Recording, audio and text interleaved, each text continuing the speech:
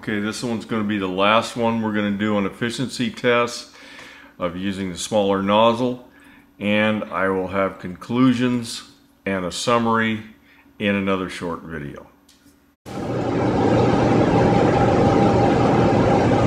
Okay, I've settled back on 125 on my pressure. It's an old pump, an old Sunstream. They were really good pumps. However, I had one that I started out using here, and I ended up with a blown seal. When I hit 165 pounds, I blew the seal on the pump. So some of these old pumps, you really can't expect that they're going to handle increasing the pressure as high as I had it. This one looks like it's going to have to replace the pump with another one, but this one looks like it's going to handle 125 okay. See, we're running about 125 on it. Okay, we're going to try to do the combustion analysis in this thing. Okay, now let's look at what we've got here.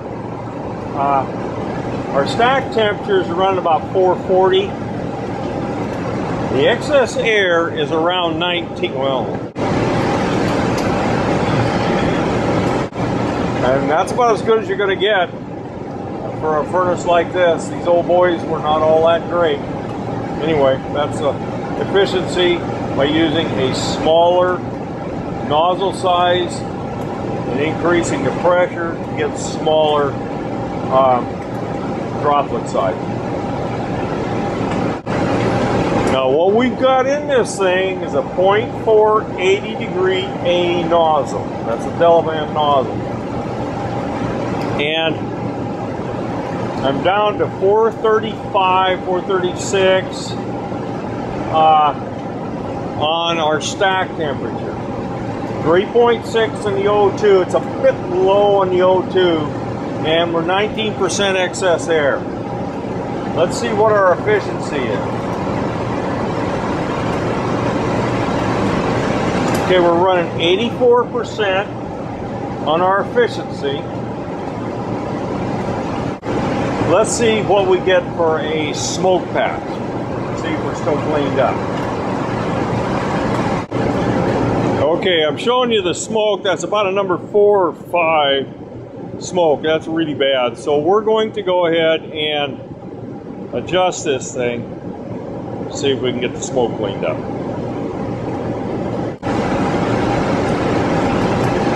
Okay, what we've got 5.76 on our O2,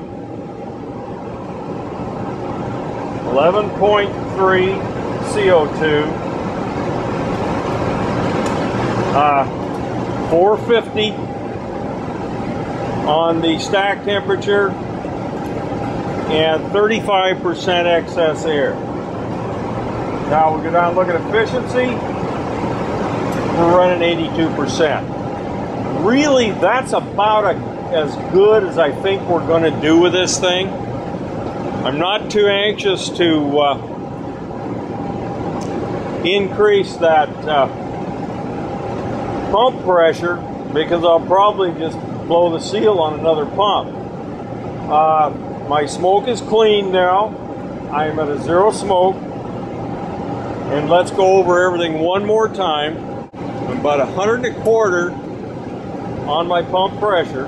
I have 5.8% O2, which is about the middle of that of the chart. 82% efficiency. My stack temperature is now 452, and we have 36% excess air. I'm pretty happy with that. I think that's as good as it's going to get. But again, we don't have a high efficiency. We've got about as high as I think this furnace is going to go. So, 0.4 nozzle, 125 pounds per square inch. which brings it up probably about to 0.5. I'll have to double check that. 80-degree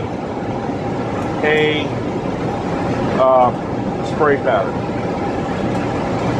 And that's about as good as you're going to get for a furnace like this. These old boys were not all that great. Anyway, that's efficiency by using a smaller nozzle size and increasing the pressure to get smaller droplet size.